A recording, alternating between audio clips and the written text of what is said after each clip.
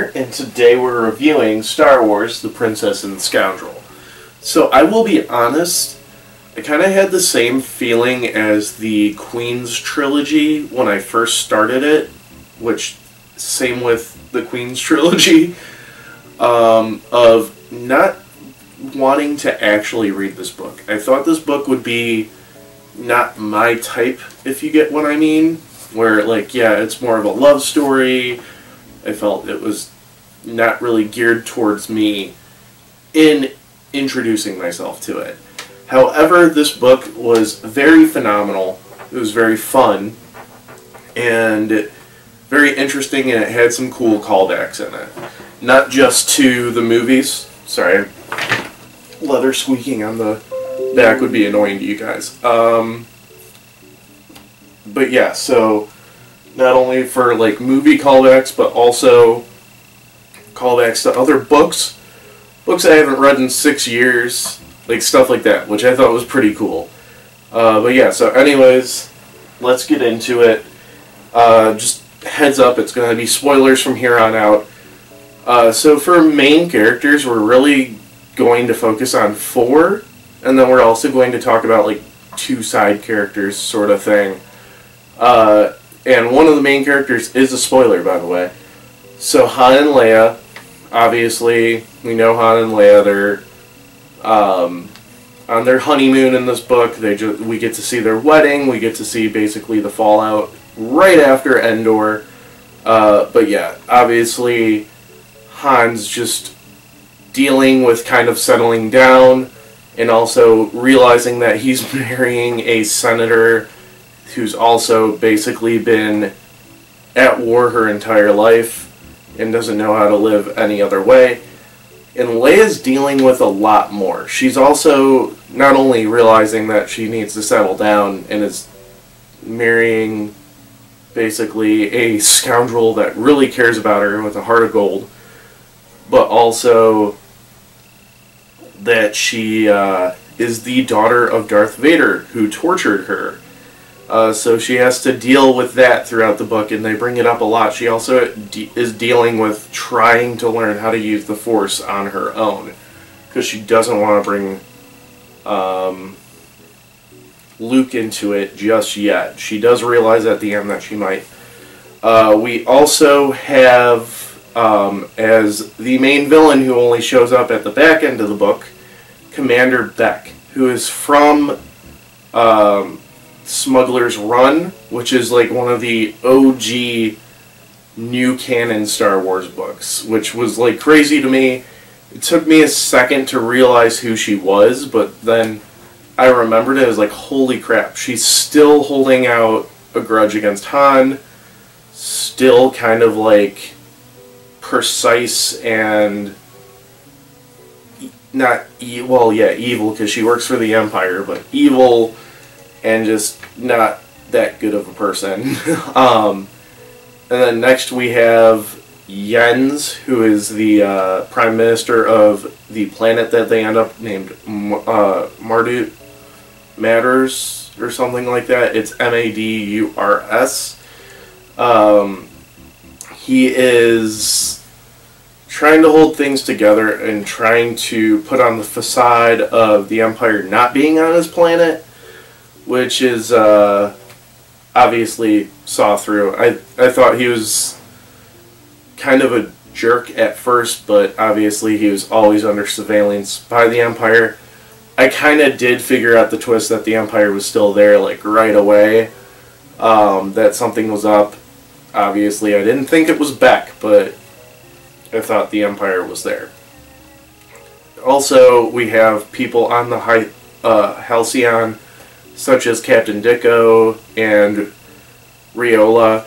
I do think it's funny that right when I finished this book, or right about when I was finishing this book, they announced that the hotel at Disney is closing down out of profit. I do want to talk about that a little bit at the end of this book, or at the end of this review with this book, because it was a glaring issue in this book for me, and now that the Hysalon is closing down, it's also something that I've been talking about for a while that I would like to actually discuss.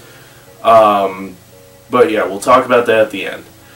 So basically this story, we get to see 3 planets, well, 2 planets and a cruiser as the settings. We get to see Endor, where we get to see Han and Leia get married.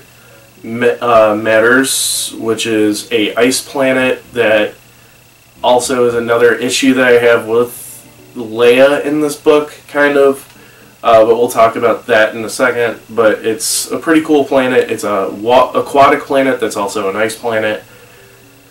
And then we have the Hysalon, which is the luxury cruiser that you used to be able to stay at when you went to Disney. But yeah, so Endor, obviously we all love Endor. Seeing the wedding was really cool and everything. Matters brought up stuff about Hoth, about Han frozen in carbonite, and just some really cool underwater scenes as well as some ice scenes, and a cool culture. Hysalon, the big issue that I had with that is it felt like it was just advertising the Hysalon the whole time that they were on it. It did not feel like... I mean, it felt like it was necessary for the story, but it also felt kind of like it was an advertisement. So yeah. Anyways, so let's just talk about the story now. I did say that there's 2 minor characters that I wanted to talk about. One of them is Khalid, who was a ex-Imperial contractor who lost a lot of money and then said that he was going to abduct Leia, so Han got him scared and then arrested, and then he ends up saving the planet of Matters, even though it was in a bad way, because he was asking for money. And then Zalma, who is a Natalan, who basically comes to save the day, and he's a technician. But yeah, so anyway, so Han and Leia decide to get married on Endor. They have this really nice, beautiful wedding. I thought this was actually going to be the whole book. I was wrong. And they are married by Luke as well as Chief Chirpa, or it was either Tebow or Chief Chirpa, or I'm sorry, Logray or Chief Chirpa, one of the two, I can't remember who. We also get to see Han's bachelor party, which gets ruined by Ewoks, which I thought was hilarious.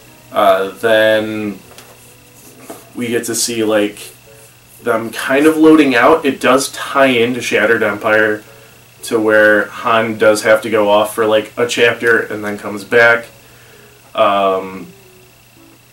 It does not go for Leia's part of the story, which also happens in Battlefront 2, but that's also kind of like months later anyways. But Mon Mothma forces Leia to go on a honeymoon, but also to convince her, tells her to do it as a mission of like publicity that, oh yeah, the war's over, the Emperor's dead, even though the war technically isn't over.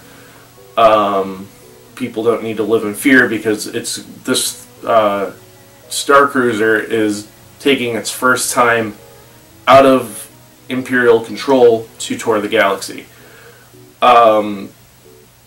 So she convinces Leia. Han's a little against it because he's like, of course you're turning it into a rebel mission. But he does understand this is the only way to get Leia to do something like this. So they spend some time on the Hysalon, and Han plays a poker game, or Sabbat game, with some people that are part of the crew, and then this Khalid guy who's like, oh yeah, I'm broke. I heard the princess is on here, maybe I could ransom her off. Not realizing that Han is Han, who then throws him into an escape pod, gets caught, and then they end up throwing him in the brig, not Han, but Khalid, because he's actually a stowaway. At that, Leia takes the opportunity. She sent a communique to Murdos, and they returned back with like a cryptic message. So she takes the opportunity, and this is the problem that I had, to uproot the entire tour, because they're supposed to go to like some meteor shower. She uproots the entire tour to go to Martyrs, or Matters, or however you pronounce it. I'm going to just say Matters for the rest of the video. And like Han backs her up, but he's even kind of like on what I would say is my side, or I'm on his side, where like you're seriously using an opportunity to ruin everybody's time, because they were originally supposed to go to a beach planet called Sinjak, so everybody's packed for nice weather and everything, and now they're going to an ice moon. Which obviously they end up saving the moon and everything, but still at the same time it's like you're really, really kind of not being fair here. Again, it's a great thing that happened and everything, but still at the same time, it felt very, I hate to say it like this, but privileged.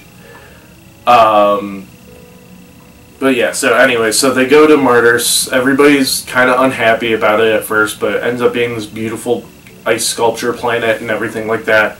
But there's something wrong. They notice that Jens is kind of being dismissive. There's this giant black tower where an old city used to be that shattered.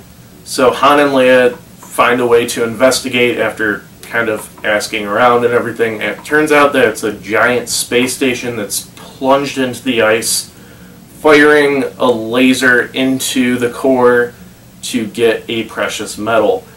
And also that is causing quakes around the world.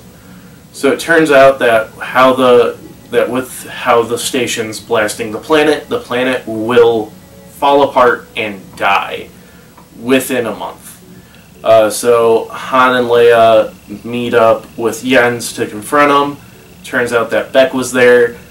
They have to run from Beck and everything and try to figure out what to do.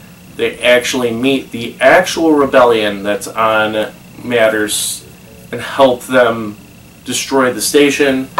Leia actually uses the Force to call one of the giant creatures of the planet to destroy the space station.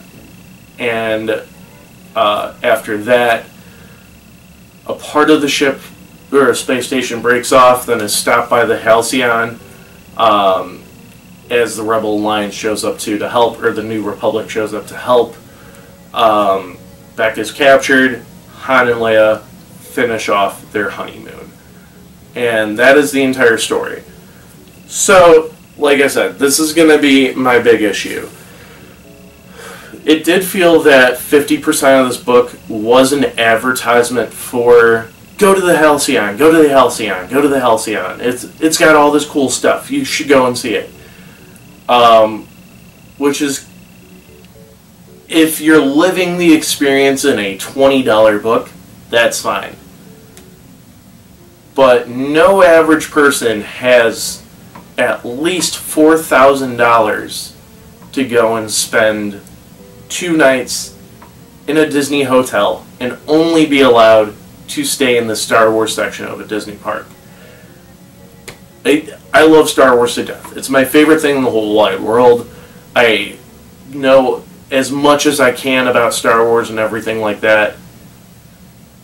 Even if I won the lottery, I would never justifiably spend that kind of money to go to Disney, to only go to a small fraction of one park by spending more money of staying at a hotel that's Star Wars themed.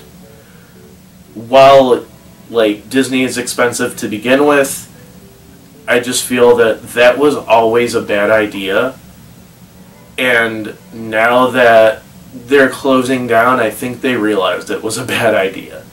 I kind of wish they would have revamped it, maybe went and said, well, okay, you can't, we're going to make it, I don't know, maybe $1,000 for 2 nights, and you do get access to the whole park, However, there is a portion where you have to stay in the Star Wars park just for the experience.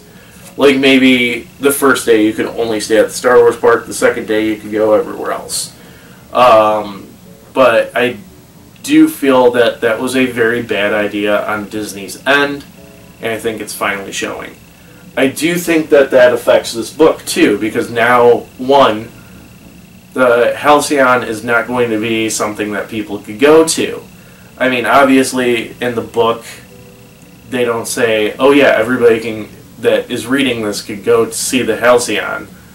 But at the same time, they kind of leaned into it too much where it felt like an advertisement, so I thought that that hurt the book too.